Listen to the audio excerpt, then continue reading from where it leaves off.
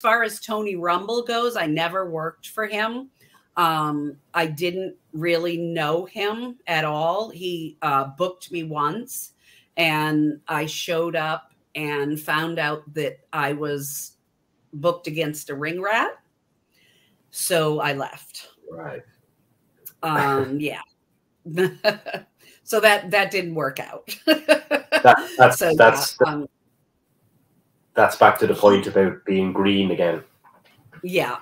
So this was a completely untrained girl, and I just wasn't gonna get in the ring at all.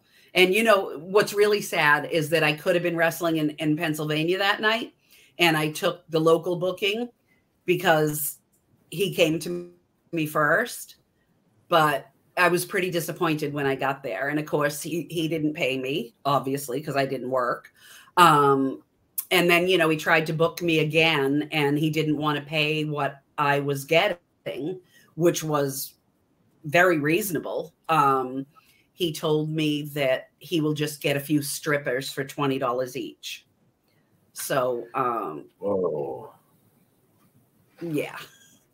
Yep. So that's what he thought about women wrestling.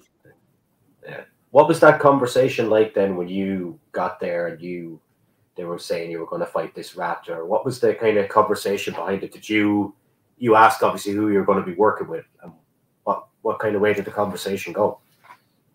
Yeah, I just went up to him and I said, "Who's my opponent?" Because I saw the girl there, never dreamed it was going to be her. And he told me who it was. And I said, "Absolutely not. You don't have a trained wrestler for me to work with."